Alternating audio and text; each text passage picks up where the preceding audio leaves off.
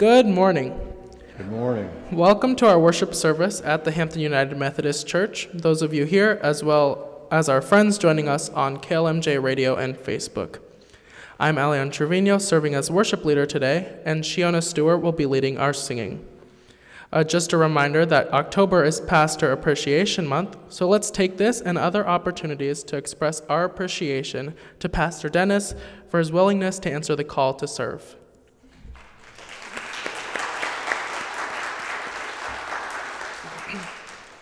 God is good. All the time. All the time, God is good.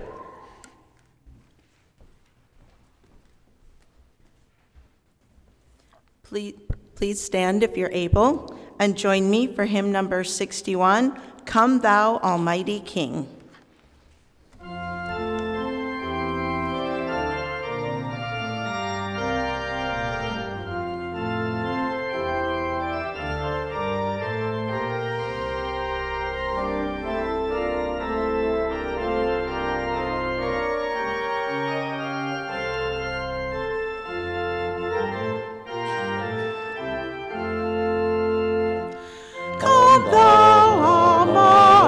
King, help us thy name to sing, help us to praise, Father all glorious, o'er all victorious, come and reign over us, ancient of days.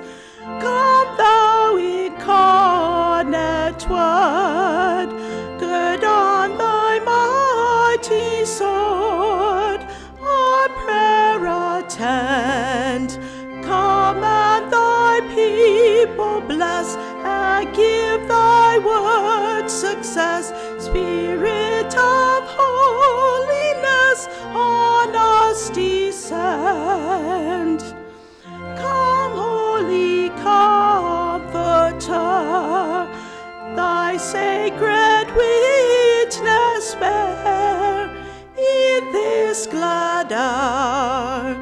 Thou who almighty art, now rule in every heart, and ne'er from us depart, Spirit of power.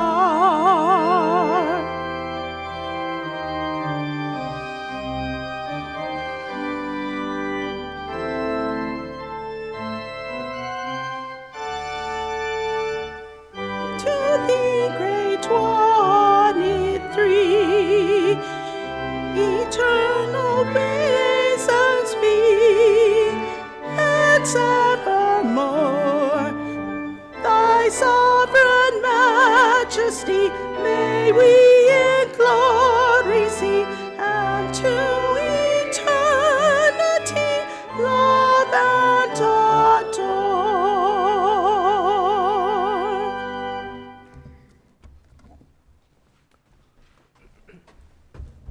You may be seated. And now join me in the call to worship. We gather to listen to the voice of Jesus say, Come, follow me. But will you follow when Jesus also calls you to release the hold wealth has on you? We want to follow Jesus anywhere he leads, and we can with God's help. We gather to remember all that God has taught us through Scripture, tradition, reason, and experience. But what about when we have to put what we know into action? We want to put our faith into action, and we can with God's help. We gather to live into God's economy of abundance, recognizing the riches of the prayers, presence, gifts, service, and witness that surround us. But what about when the world tempts us back into scarcity? We want to turn away from scarcity and choose God's abundance, and we can with God's help. We gather to shine as a beacon of a new way of living, where following Jesus means sharing in God's abundant gifts together. But will you keep shining when others try to pull you astray, putting the pursuit of wealth before the pursuit of God? With God's help, we will resist the pull of wealth and the fear of scarcity, and pursue the way of love, abundance, and flourishing for all creation. Amen. Amen. Our Old Testament lesson this morning is from Job chapter 23. Job is in conversation with one of his friends. And Job answered his friend, saying, "Today also my complaint is built here. His hand is heavy upon me despite my groaning. Oh, that I knew where I might find him, that I might come even to his dwelling." Our Psalms lesson is from Psalms 22. It is verses 1 through 5. My God, why have you forsaken me? Why are you so far from helping me, from the words of my groaning? Oh my God, I cry by day, but you do not answer, and by night, but I still find no rest. Yet you are holy, enthroned upon the praises of Israel. In you our ancestors trusted. They trusted, and you delivered them. To you they cried and were saved. In you they trusted and were not put to shame.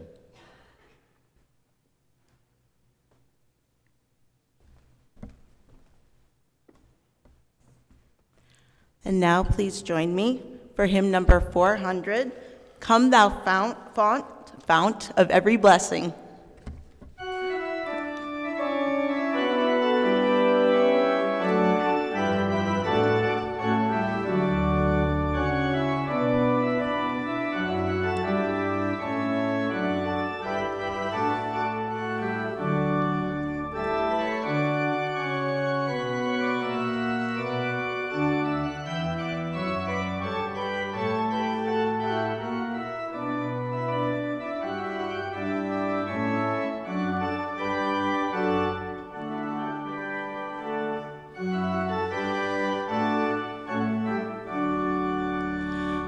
Come thy fount of every blessing, tune my heart to sing thy grace. Streams of mercy never ceasing, call for songs of loudest praise. Teach me some melodious sonnet, sung by flaming tongues above. Praise the mount I'm fixed upon it, mount of thy redeeming love.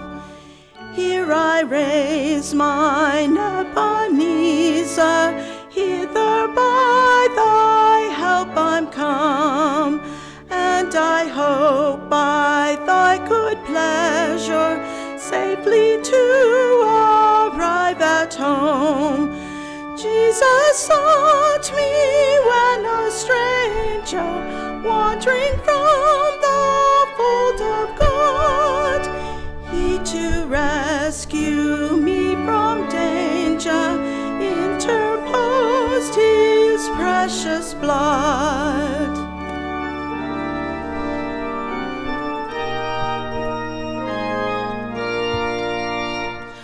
Oh, to grace, how great a debtor daily I'm constrained to be. Let thy goodness, like a fetter, bind my wandering heart to thee. Prone to wander, Lord, I feel it, prone to leave the God I love.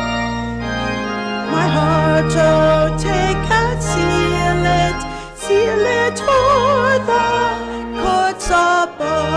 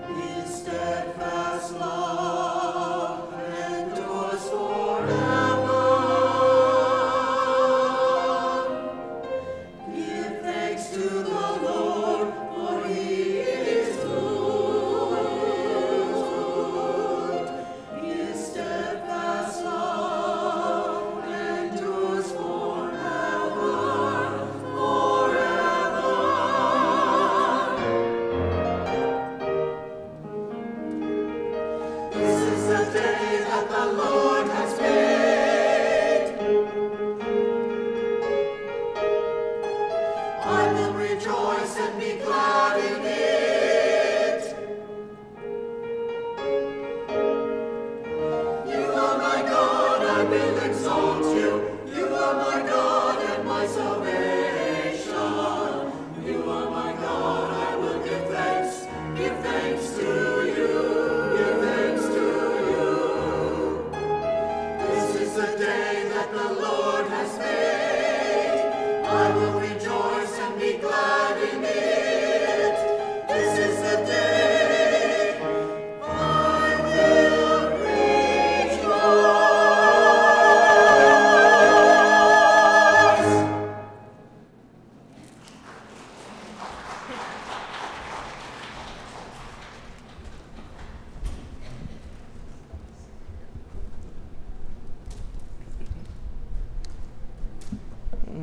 Okay, also from the book of Psalm. So teach us to count our days that we may gain a wise heart. Turn, O Lord. How long? Have compassion on your servants. Satisfy us in the morning with your steadfast love, so that we may rejoice and be glad all our days. Make us glad as many days as you have afflicted us, and as many years as we have seen evil. Let your work be manifest to your servants, and your glorious power to their children. Let the favor of the Lord our God be upon us, and prosper for us the work of our hands. O prosper the work of our hands. Now please stand as you're able for the reading of the gospel. The gospel reading today is from Mark chapter 10, verses 17 through 21. As he was setting out on a journey, a man ran up and knelt before him and asked him, "Good teacher, what must I do to inherit eternal life?" Jesus said to him, "Why do you call me good? No one is good but God alone. You know the commandments. You shall not murder. You shall not commit adultery. You shall not steal. You shall not bear false witness. You shall not defraud. Honor your father and mother." He said to him, "Teacher, I have kept all these since my youth." Jesus, looking at him, loved him and said, "You lack one thing. Go, sell what you own and give the money to the poor, and you will have treasure in heaven. Then come and follow me." This is God's word for God's people. Thanks be to God. You may be seated. You may be seated. Well, I wasn't going to say this, but thank you for the thank you. When I entered into ministry, I had to go see a psychiatrist. It's required. It was interesting as I traveled to Des Moines and met with a psychiatrist that his first question to me was, "Looking over your paperwork here, it shows that you were a master plumber. Master plumbers, they make a lot of money. You're giving that up. What are you, crazy?" And then we have our gospel lesson this morning. No, 2 weeks later when I went back and he read all the forms and the charts and the tests that I took, he had another question for me. He says, "Why did it take you so long to answer the call?" And I looked at him and says, "What makes you think that I didn't answer the call to be a plumber? What makes you think that I didn't serve God for the last 50 years? This is just different. Different time and a different place. But God is working in all of us, no matter what calling He has for us." In Job, we had this word from Job. It says, "My complaint is bitter, his hand is heavy despite my groaning. Oh, that I knew where I might find him, that I might come before him." This is Job saying, "Hey, God, I'm here. Where are you? Where are you?" How many of you, God's children, well, little children, remember the last time you played hide and seek? Hide and seek. I see some smiles. I see some head scratching. I don't know. Did you forget? Don't remember that? Job, we kind of jumped into the middle of the Old Testament. If we back up, does anybody know what the first question in the Old Testament is? The first question in Scripture. God was looking for Adam.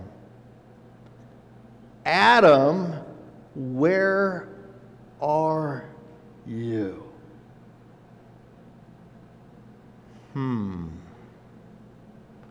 I wonder how we could interpret that in such a way as to realize that God is still looking for all of us to say, "Here I am, send me, send me."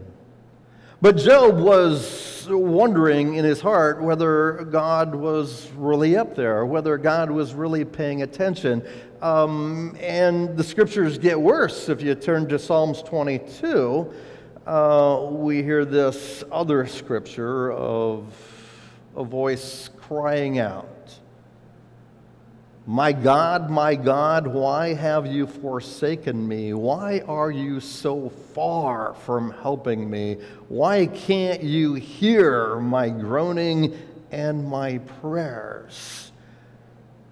Hey God, I've read my Bible, I've heard the stories of the saints, and by golly, they cried and you heard. They cried and they were saved. They cried and you healed them. You saved them.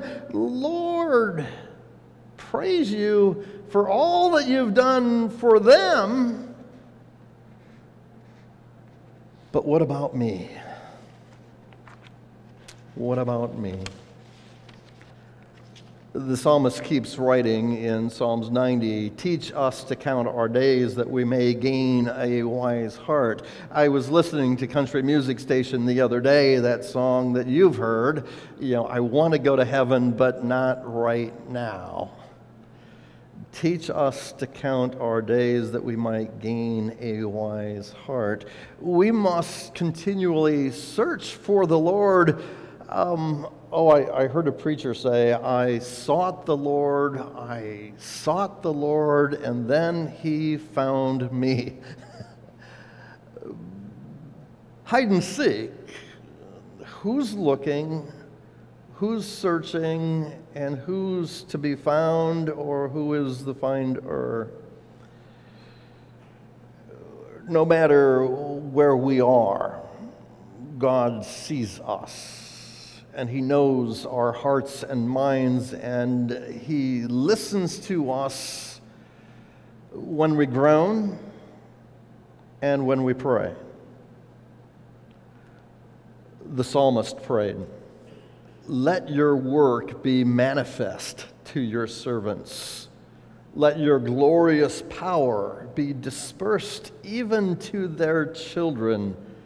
Let the favor of the Lord our God be upon us, and prosper for us the work of our hands." Oh, prosper for us the work of our hands. Prosper for us the work of our hands. There's a good old hymn, "Make me a blessing, make me a blessing, make me a..." But that second line, "For someone, make me a blessing for someone today." And so if we are to understand what our calling to ministry is, our calling to profession, whether you be clergy or laity. Next Sunday is laity. I'll take the day off. I don't know where I'm going or what I'm doing, but it's a day for me to refresh. It's a day for someone else to preach to you the Word of God as they hear it, and as they live it, and as they apply it, so that you can see it's not just, oh, we got a preacher up there. We watch him really, really close. But it's a chance to say, hey, God is watching all of us, and all of us who are being watched, who are being tested, have a testimony, have a witness in how we live. In our gospel lesson, Mark chapter 10, there was a man. Jesus was on his way to somewhere else. And on his way to somewhere else, a man ran up and knelt before him and asked him, "Good teacher, what must I do so that I might have eternal life?" Now, if we were to dramatize this, I would really instinctively feel that you need to understand that this was a man, or woman. I'll be inclusive a little bit, because that part of the story doesn't make any difference to what we need to glean from it. Men are rich. There are women that are rich. Those who are rich tend to be proud. They tend to be self-sufficient. They tend to be self-serving. I heard a guy say, "I can account for every nickel I ever had." As if that's a good thing. You see, someday when we stand before the throne, there will be an accounting of what you've done for the kingdom, an accounting for what we have done. There was this man, one man, says, "Good teacher, what must I do to inherit eternal life?"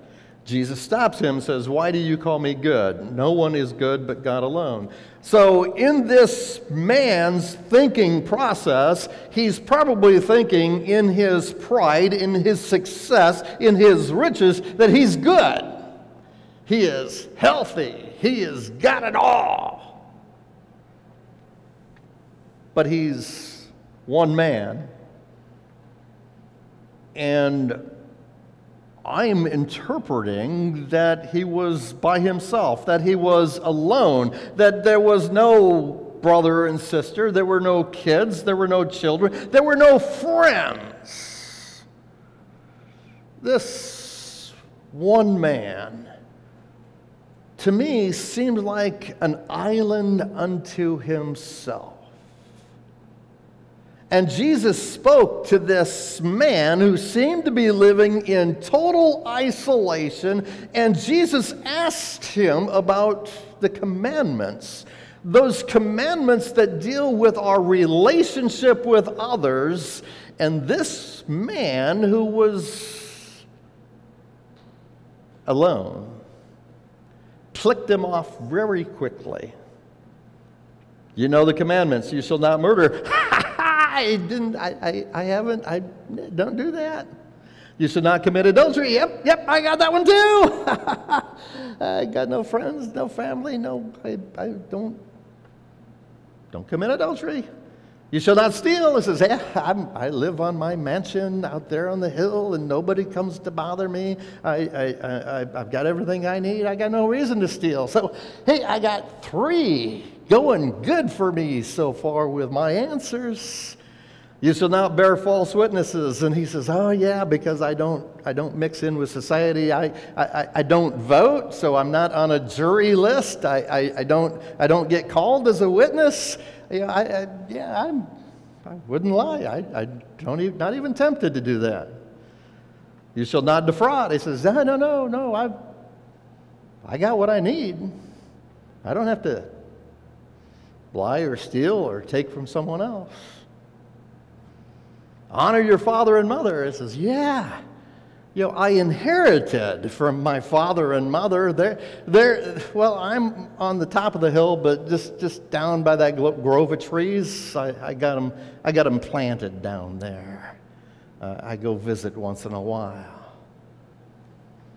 He said, "Teacher, I have kept all of these since my youth." And Jesus, looking at him, loved him and said, "You lack one thing. Go and sell what you have and give the money to the poor, and then you will have treasure in heaven. And then come follow me." Come follow me. Now, he took pride in these commandments that he kept, but, he kept them, and yet he really didn't. He avoided them. If you're not in relationship with anybody else, if you've avoided everybody else, then there is no temptation for you to fail at or succeed at. So rather than Jesus bringing you a time of testing, rather than Jesus trying to show you how much you've grown in the strength and the faith of God and in love of neighbor, you've just evaded the question. And then you ask, when do I inherit the kingdom? When do I get my reward? Well, the Ten Commandments, that was kind of like only 5 out of the 10 questions. We forget, he has forgotten the other 5. It's kind of like he knelt in front of Jesus, but he didn't realize who he was kneeling in front of. He wanted the reward, but he didn't count the cost. He saw Jesus, but it was as if he was not able to see the forest because the trees were in the way. He didn't see Jesus. He didn't see God. The 10 Commandments begin with, "You shall have no other gods before me. You shall not make idols. You shall not take the Lord's name in vain." Does he know what he's living his life for? Does he realize what the ultimate test of life truly is? To give glory to the God of all creation, to acknowledge that, oh, you who created me knows me better than I know myself. Seek me out. Look within. Understand. You love me. Lord, I love you. Understand that we are all one family throughout the world. Understand that I cannot serve you without serving brother and sister. There was another of the 10 Commandments that I avoided. Not that I'm avoiding it, it's just that most people misunderstand. Remember the Sabbath day to keep it holy. Some people who are smarter than I know their Old Testament, and they realize that, oh yeah, the Sabbath day was that gift that God gave in the covenant to the Jewish people that they would be recognized and they would always honor, they would always remember. And yet in the New Testament, there's a verse that says, "Oh, woe unto them, for they have not kept my Sabbath." In the Hebrew language, Sabbath means rest. It basically means that even though they've kept the Sabbath day, they haven't realized that they haven't kept within the presence of God. And so there is a Sabbath rest. There is a Sabbath that God calls us into. To know that it's not just about a certain day, it's about every day. The New Testament Scriptures tells us that let no one judge you upon your keeping or not keeping the Sabbath. Let them not judge you, for one person keeps them in honor of God, and another person treats every day as if every day is holy. As if every day is holy. I thank the choir for singing their number this morning, Psalms of Jubilation. Within that psalm, there are two lines I'd like to quote. I took a picture of your choir music, and I sometimes do that. Not that I won't shred it this afternoon, because it's probably copyright violation. What did I just say? Tell of his salvation from day to day. And another page. We shall be glad all the days of our lives. And so the question is God hiding from us, or are we hiding from God? When can we get together but at his holy throne? When we pray, Lord, come, fill our hearts with joy and jubilation, that we might know your presence, that we might be filled with joy and happiness, that we might be blessed with assurance and knowledge, and the hope of our salvation might become real to us. Bless us, Lord. Our epistle lesson is from Hebrews chapter 4. Hebrews chapter 4 is a letter to the church that basically tells the church, this is what you have. Appreciate what Jesus has done for you and acknowledge, bear witness, give testimony. Indeed, the word of the Lord God is living and active and sharper than any two-edged sword, piercing until it divides soul from spirit, joints from marrow, and is able to judge the thoughts and the intentions of the heart. Before him no creature is hidden, but all are naked and laid bare to the eyes of the one before whom we must render an account. That Old Testament question, Adam, where are you, still rings throughout all history. That question was asked after Adam and Eve ate the forbidden fruit and realized they were naked. I don't know, this sermon might be rated PG, but I want you to understand that before God, we are all naked and laid bare to the eyes of the one who we must render an account. The writer of this gospel epistle is affirming their faith. Since then, we are not judged by who we are, but by whose we are. Since then, we have a great high priest who has passed through the heavens, Jesus, the Son of God.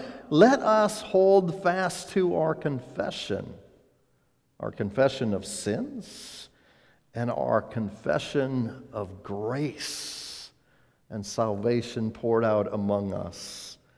We do not have a high priest who is unable to sympathize with our weaknesses, but we have one who in every respect has been tested as we are, and yet found to be without sin.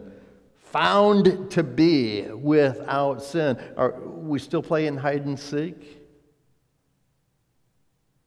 We need to find Jesus, who is without sin, so that Jesus can be for us the forgiveness of all sins. And so we are called, therefore, approach the throne of grace with boldness, so that we might receive mercy and find grace to help in time of need. I started this sermon with a question of the Old Testament. What was the first question in the Old Testament? Adam, where are you? Anybody know what the first question in the New Testament is? The first question in the New Testament, in the book of Matthew, not chapter 1, that's the genealogies. Does anybody read the genealogies? There's a couple good sermons in there. Matthew chapter 2. And it came to pass that in the city of Bethlehem in Judea, a Savior was born. Matthew chapter 2. The wise men came from afar, came looking, where is he who was born King? Let us pray. Heavenly Father, we come before your throne, and we come not just as one, not an individual man, not a lone woman, not a isolated child, but we come as all your children, united in faith and profession. Lord, hear our prayer. Our Father, who art in heaven, hallowed be thy name. Thy kingdom come, thy will be done, on earth as it is in heaven. Give us this day our daily bread, and forgive us our trespasses, as we forgive those who trespass against us. And lead us not into temptation, but deliver us from evil. For thine is the kingdom, and the power, and the glory, forever and ever. Amen.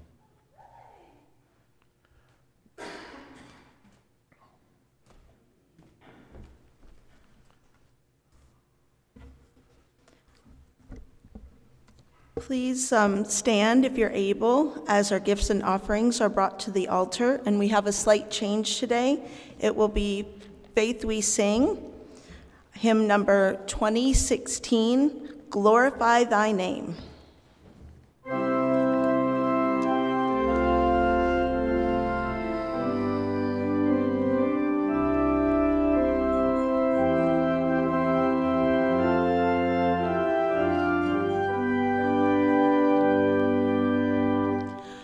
Father, we love you, we worship and adore you. Glorify thy name in all the earth. Glorify thy name, glorify thy name, glorify thy name.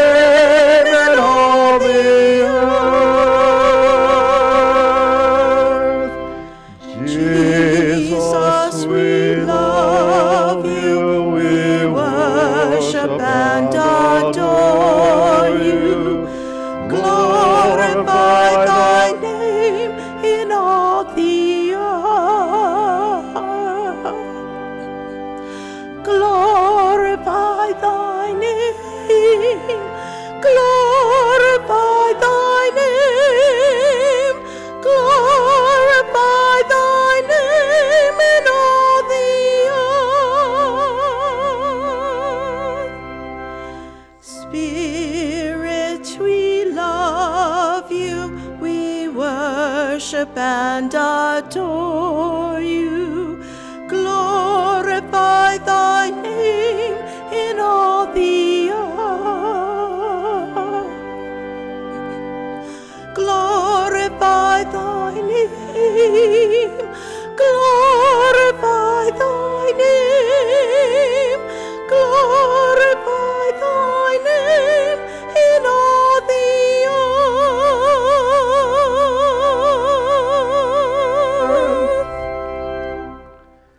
Let us pray together our offertory prayer.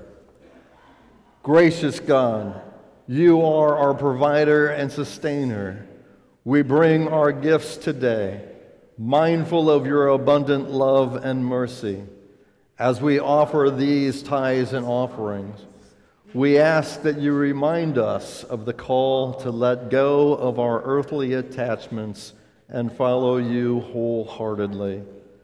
Bless these gifts and use them to further your kingdom on earth, so that all may experience your grace and love. May our giving reflect our trust in you and our commitment to serve others. In Jesus' name we pray. Amen. May God bless you with courage to turn from the riches the world values and to trust to choose God's economy over the world's economy, and accept the opportunities to discover God's abundance over and over and over again, so that as He fills you with blessings, you indeed are blessed to be a blessing to others. And all God's children said, Amen.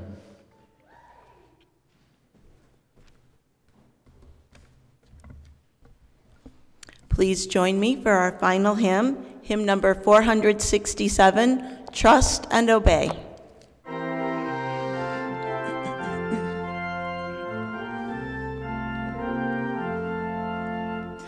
When we walk with the Lord in the light of His word, what a glory He sheds on our way.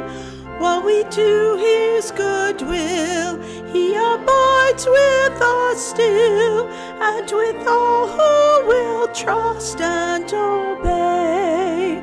Trust and obey, for there's no other way to be happy in Jesus, but to trust and obey. Not a burden we bear, not a sorrow we share, but our toil He doth richly repay. Not a grief or a loss, not a frown or a cross, but is blessed if we trust and obey.